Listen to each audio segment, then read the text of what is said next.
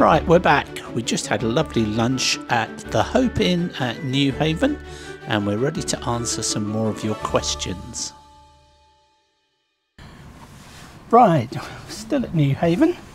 Where are we up to with the questions? So, Too Young to Be Old asks, when you did your Norway trip, did you have enough gas? How much does the gas tank hold? And what software do you use on your tablet? He looked for Pocket Earth and couldn't find it. So. Okay, well let's start with Pocket Earth. Pocket Earth is very good and it's my favourite app, but unfortunately it's only for OIS. So if you're looking for Pocket Earth on Android, you're not going to find it. And I can't really recommend anything else that's quite like it, really. No, because we don't know. No. We use iOS. So. Yeah. What else was it? Oh, gas. Yeah, we had enough gas for Norway. So we spent 3 weeks in Norway and we didn't have to fill up with gas, LPG, until we got to Denmark. No. So the gas we had lasted, left over from our previous trip, for the whole 3 weeks we were in Norway, no problem. We weren't using it much for heating, really, were we? I can remember.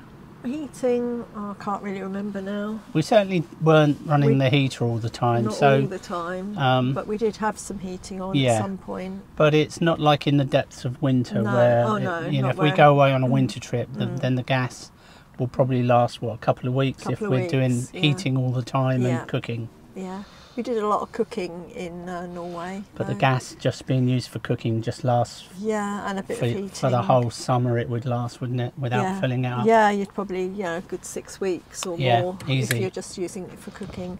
How much does the tank hold? I think it's 9 litres. Yeah. I've never put 9 litres in. No. It's always sort of.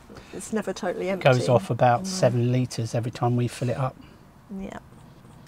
So Chatty Batty asks, I'd like to ask, have you always lived in the same house? Since we've been married, yes. Yeah. Yeah. Yeah, we've never moved. Well, what do you want to say about it first? Well, we moved in when we got married. So 1985. 1985. What's that? 38 years ago this May. Yeah, we bought it before we got married, didn't we? Because I was living there Just a little before, bit before we got married. Before we got married, we finally, and we'd really pushed ourselves with the mortgage, hadn't we? And we paid a lot more than we were planning on spending because we were having trouble finding the right house. But it was a pittance back then, wasn't it? It was 44,000, wasn't it? The house. Yeah. £44,000. And one sold. What was the one that sold recently? 400,000. 400.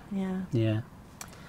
So the mortgage really stretched us, and we were paying about 15% interest back then as well. And we only had interest only, didn't we? Mortgage. Yes. It was an endowment. Endowment. Yes. And the endowment didn't meet. It wouldn't have covered. No. Didn't cover the cost. But luckily we'd saved money by then, hadn't we? Yeah, and we paid it off early anyway. Paid it off early when you retired. Yeah. And and we just didn't move. It's a 3-bedroom semi, so we never had children, so it was plenty big enough for just the 2 of us. There is more of a story to that in a way, I think, because my mum and dad were forever moving homes, and my dad, mum would get the house just the way she wanted it, decorated and etc. And then dad would get shifty feet again and say, I fancy moving. So they had several houses when I was living with them as a kid. I remember my mum one day really sort of losing her rag because she was absolutely sick of moving. And I think I thought that impacted on me. Yeah. And I've never ever fancied moving. I would only move if there was if it was necessary to move.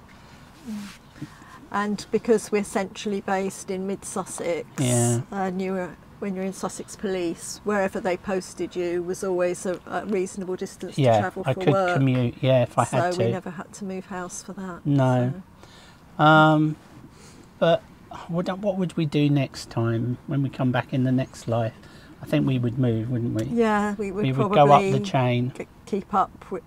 Keep going up the ladder. It's a good investment. A house is probably the best investment you can make. Having said that, we have probably saved a fortune not moving.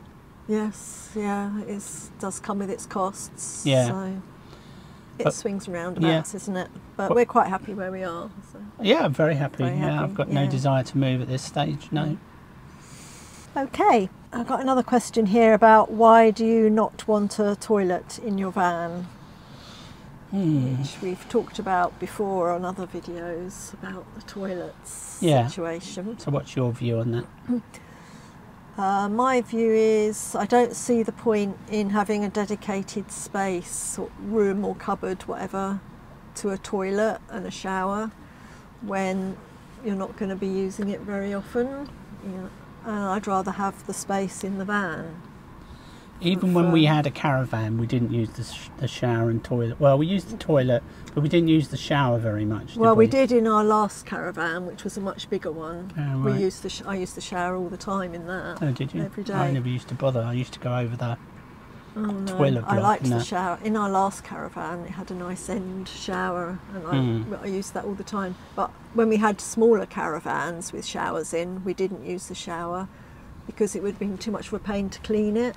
You know those ones where it's a shower and a toilet all in one. Oh yeah, and everything gets wet. Everything gets wet. It would be too much of a pain to clean, so we never used it.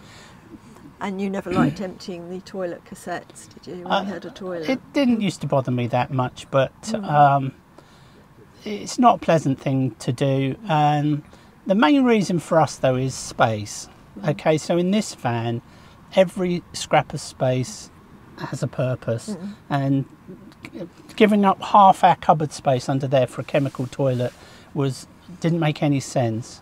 And also, of course, we don't go on campsites, and we've got no intention at this stage of our camper vanning to use sites unless we're meeting up with some other people. Yeah, or if we need a laundry or something, and campsite's convenient. And that means that getting rid of your chemical toilet is far more difficult than it is dealing with a pee bottle and just tipping it in a local WC. Yeah, a public toilet. Yeah, and the Bivy-Loo system, if you're interested in that, check out our video on our toilet. Works perfectly well, and we know several other vanners who use the same system and have got no intention of getting a toilet in the van. But if you've got a really big van or you're full timing, then my advice would be completely different. Get a toilet, get a chemical toilet, get 2 or 3 cassettes, so to lengthen the time you can go off grid, and that's totally different. Okay, next question from Lisa Steves. What's your favourite place, your most favourite place you have visited so far, UK or further afield? Go on then, what's yours? Gosh, that's difficult. We have been to a lot of places.